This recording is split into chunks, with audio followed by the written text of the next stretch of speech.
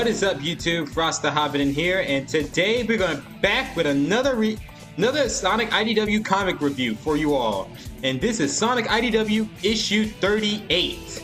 We are back where we last left off. Sonic, Tails, and Amy are heading off to see whatever Eggman plan has in store in a weather machine, of course.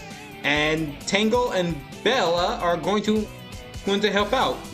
Bella hopes to find some answers, as Tangle wants to help out as well with the heroes as they left their restoration space. And Sonic, Tails, and Amy are in a weird void dimension of a cyberspace. I don't know what it is. So let's get on to review, shall we? Where we last left off, we see Sonic, Tails, and Amy falling in space, as Sonic did not expect this to happen. Tails, with the best face I have ever seen him make in this comic, is fascinating as he grabs onto Sonic and Tails. As Tails grabs on, wait, I'm sorry, Sonic and Amy. I'm sorry, it's hard to say Sonic and Tails. It's hard to say Sonic and Amy without saying Sonic and Tails because they're the dynamic duo. So they escape from getting crushed through the place trying to rebuild themselves. As Sonic wants to know what's going on here, as Tails' hypothesis is that Eggman created some kind of space, dimensional space, that laws of physics does not apply, as this whole technobabble that kind of lost Sonic and Amy's. They don't know what he's talking about, and they think it might be some kind of trap. Tails may consider it might be, but he's not sure. Who knows what Eggman is doing in these things? It may be a trap or something else. So they see the exit and decide to fly out towards the exit. As Sonic and Tails and Amy makes it to the portal, they enter to another location. As Sonic sticks the landing, as he loves solid ground, Amy tells him not to celebrate yet because they have no idea where they are, and it's giving them weird vibes. And I don't blame her. This is interesting, but like to see how this goes. Don't you agree? Meanwhile, we get outside of the place. Bella and Tangle on the Extreme Gear motorcycle bike as they make it to the weather machine headquarters. And it seems they are on the right track because broken batniks means Sonic made it this way. And Tangle can't wait to help out as much as he can if she's not too late. Bella looks at the Dr. Eggman logo, which kind of concerns her a little bit. As Tangle tells Bella to hurry up, they sneak into the vents. We see some egg pawns and egg robos and batniks go through these portals that Sonic, Tails, and Amy has went through. They might be building something, or who knows what they're trying to do, so Tangle decides they better start climbing up. As Tangle and Bella goes up the hangar, they hear some voices up ahead. They don't know what it is. They don't know who that is. And they bypass some badniks and some egg pawns. They see the master computer. They see Orbot and Cubot talking about the situation. And Orbot and Cubot talking about that they got into Chamber 2. They probably talking about Sonic and the others. And they're surprised as they even made it there. And Cubot says, "You know what we have to do." Orbot says, "Please don't say so." And I like the dynamic between Orbot and Cubot. It's very funny here. As they make a call to Dr. Eggman, like, "Alright, let's get it over with." "Maybe he won't pick up," Cubot says. And of course, Dr. Eggman picks up. He said, "I'm busy. Make it quick." Yeah. He said, "What have you two messed up this time?" Orbot says, "Oh, nothing at all." Eggman says he doesn't like being interrupted when he's doing some brainstorming. Orbot tells him that we have a slight problem. Cubot spilled the beans that Sonic and his friends broke into the chambers. As they hold back, hoping that they'll get blasted with arguments and yelling, they realize, "Boss, you're not angry. Why are you yelling at us?" I think Cubot saying maybe he finally lost his touch. But we get this disturbing image of Eggman saying that he's kind of surprised that Sonic arrived. but he's also excited for this. Like he was expecting this to happen. And that may not be good. And Bella is surprised to hear that's the voice of Dr. Eggman himself. Tangle said, yep, and he's probably planning something crazy. As Bella tries to follow her, she falls and slips on the cords as she bumps on her bottom. She noticed some badniks coming up her way, and the badniks look at her, hoping that they would attack her, but they walk past her. They just ignored her. Okay then, I'm guessing they sees her as a robot. They don't fight another robot. Maybe yes, they just ignores her. Due to her being a robot, they just ignore her. So that's something. So badniks will not attack her. Tangle picks her up. Tangle wants to know, okay, what was that all about? She wants answers. She wants the truth. Bella explains that this basically proves everything that she was built the same way, that she is a badnik, and she doesn't want to hurt anyone. She wants to find answers for herself, and maybe she'll get the answers out of Dr. Eggman.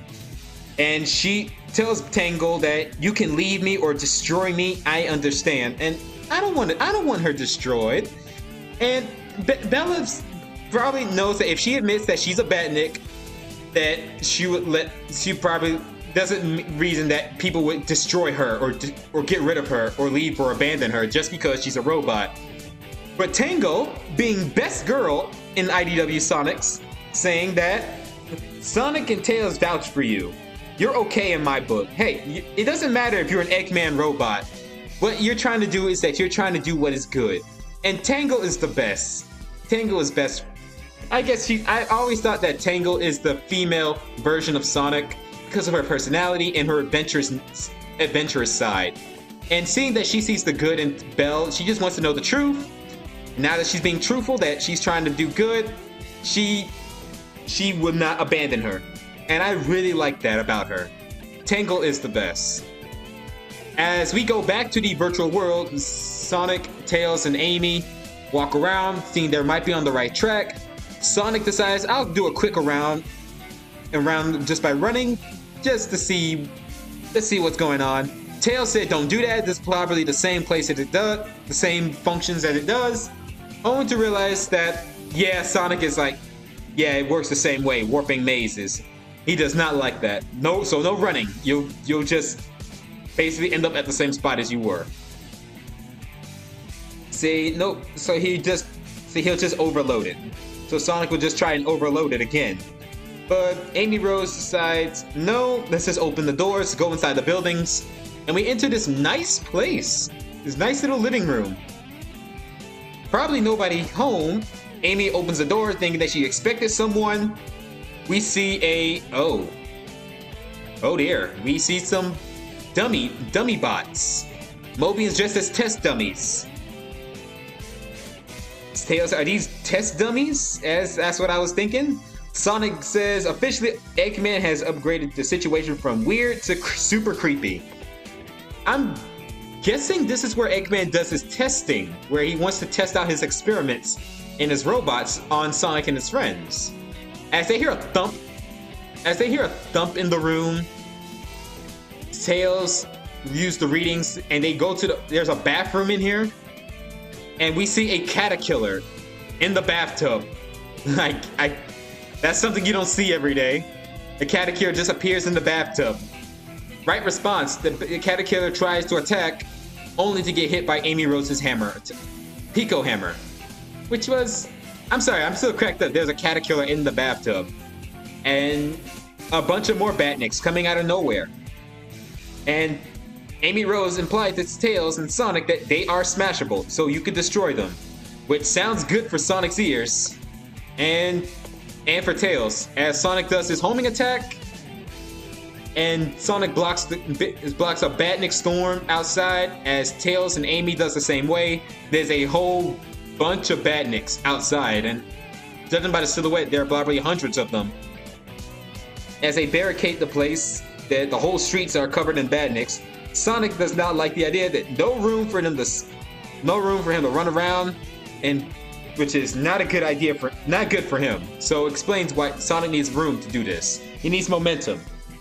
And of course, people like reviewers like Crystal Maiden.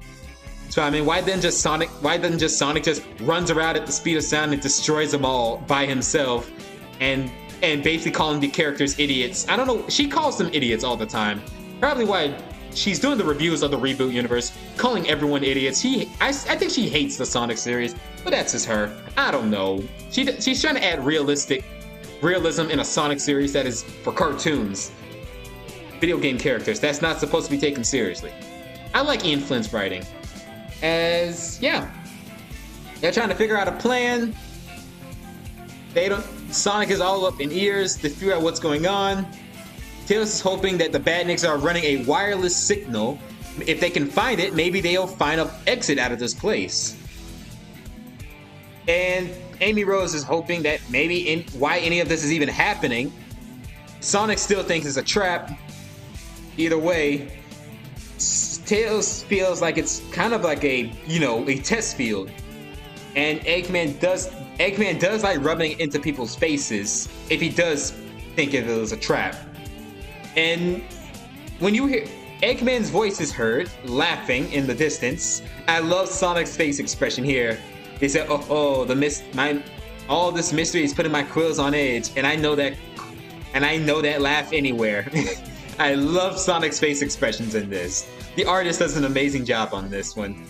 As Sonic runs to the place where the sound is making, he sees a toaster. Eggman's voice is coming out of a toaster, of all things. I was not expecting it, but hey, whatever. This is fun. This is funny. I like it. Sonic saying, "Is this some sort of a trap? You're gonna trap us and feed it and force us to live on burnt toast?" Eggman said, "Trap? Not at all. This whole place is a testing field." And he was putting up not just for you, but for most of its cutting edge technology concept. And think of it as able to control technology around the world, testing fields throughout the planet, people were not expecting it. And he's thanking Sonic for this great opportunity that he gets to test his testing field on his new toys, on real test dummies. And those test dummies happens to be Sonic, Tails, and Amy. And that's where the comic book issue ends here. We learned about this place that this is a testing field for Dr. Eggman. Tango wants to know what's the deal with Bella. Bella realized that she is a badnik. She wants to hear answers out of Eggman. She wants to know the truth. She doesn't want to hurt people. And Bella is best girl. She doesn't want to abandon Bella. Tangle is best girl. She doesn't want to abandon Bella. You know what I mean. You know what I'm trying to say. Overall, this is basically what the issue is. Basically, what Bella wants to find answers. Tango accepts her. And Sonic, Tails, and Amy are trying to find a way to escape. It's a testing field, and Eggman is going to commit some chaos in the virtual world. Overall, this issue is interesting. I look forward to issue 39, and issue 40 is the season finale for this four-part story arc. Overall, take care, have a great day, be safe, and most importantly, stay frosty and stay healthy out there. Catch you all later, and have a great day. What? Shut up! Quickly! Be racist! You